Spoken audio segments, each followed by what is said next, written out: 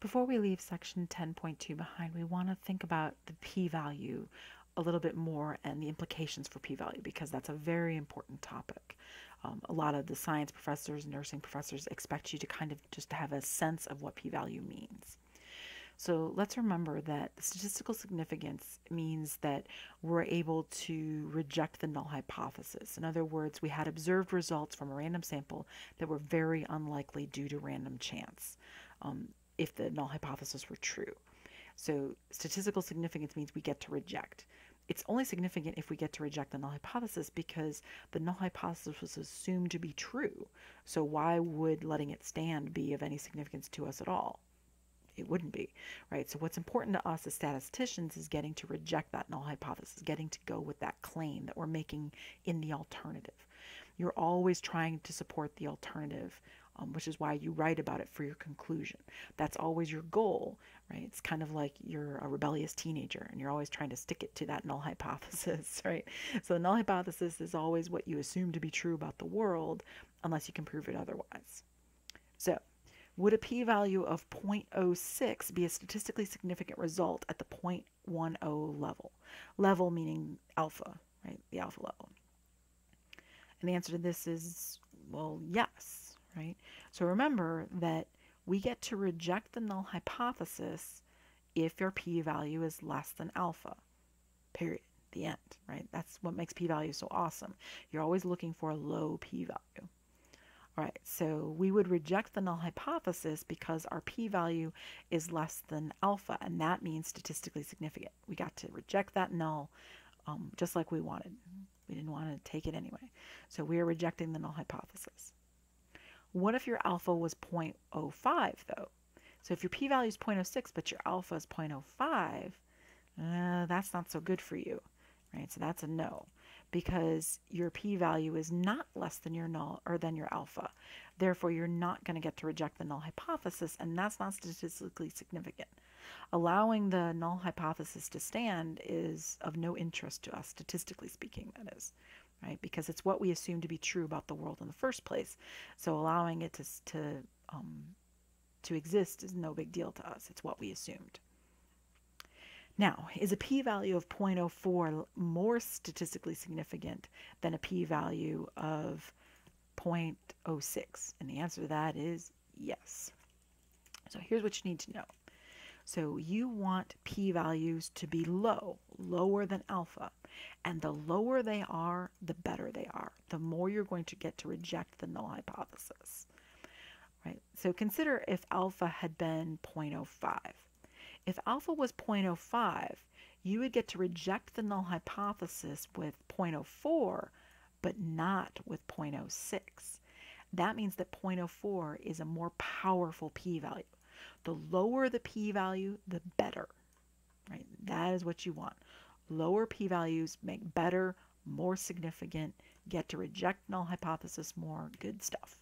Right? So you want low p-values. The lower, the better.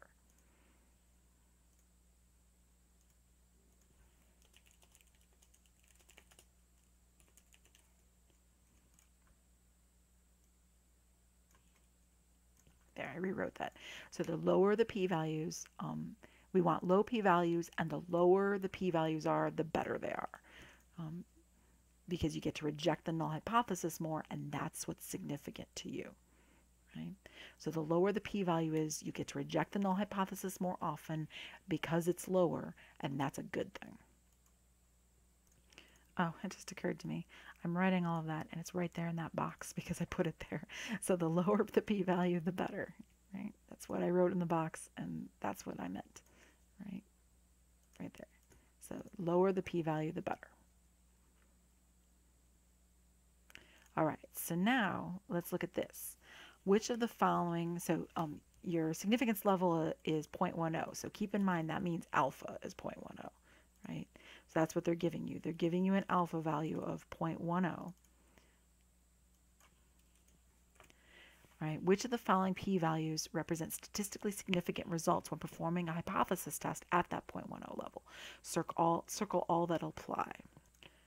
Well, remember from the hypothesis test that we want our p-value to be lower than alpha, and alpha is 0.10 for us. So that means that the statistically significant ones would be anything that is lower than our alpha value. So that would mean 0.09 is significant. 0.11 is not significant because 0.11 is not less than alpha. 0.10 is not significant. It says it has to be less than alpha. It does not say less than or equal to alpha, so that's no good to us. So it's got to be less than alpha, so 0.10 is no good. 0.01 is fine because that is smaller than alpha. 0.009 is smaller than alpha. And then so is 0.0092, right? Because that's a 92 in the tens, hundreds, thousands place, which is less than 0.10. So those four that I have circled, they are the ones that are statistically significant, because you would reject the null hypothesis for all four of those because your p-value is lower than your alpha. Now, of those p-values listed above, which is the most statistically significant? Well, most statistically significant means you get to reject the null hypothesis the most. So what you want is the smallest p-value would be the best. Most significant. Statistically significant, I should say. So of those numbers, I mean all of them, the smallest one is actually the one over here on, oh, it's right here, 0.009. Now, you have to know a little bit about your math to remember that 0.009 is actually a little bit smaller than 0.0092. This is 92, and this is, if you will, 90 in the tenths, hundreds, thousands, 10,000s. So this is 90 over 10,000. This is 92 over 10,000. Well, 92 is a little bit bigger than 90. Therefore, 0.009